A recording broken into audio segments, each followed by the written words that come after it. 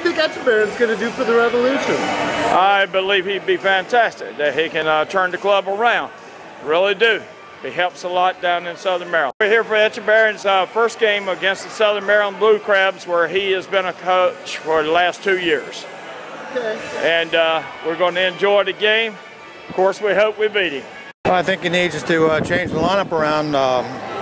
Things the way they are now just aren't working.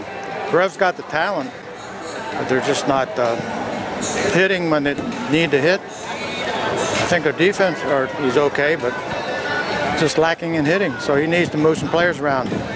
I was playing with the York White Roses. We happened to play Elmira.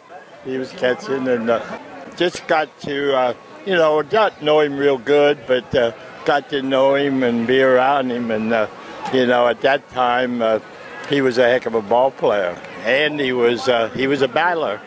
He didn't have all the ability in the world, but he would battle you to the end. And I think the little bit I saw of him now, I think that's the kind of manager he's going to be. I'm here because of Andy, but whenever I wasn't in my seat, Andy always wanted to know where I was. So, in fact, one game I told him we needed more runs, and he said, "How many?" And I said 3, and he said, "We only need 1."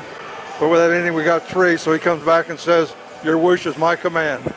So we love Andy. We wish we still had him, but we hope that he does a good job for New York.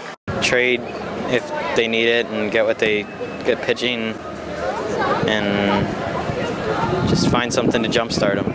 Unfortunately, we're just a little short in ball players, and no matter how good a manager you are, you can only do so much. You got to have the horses in order to win.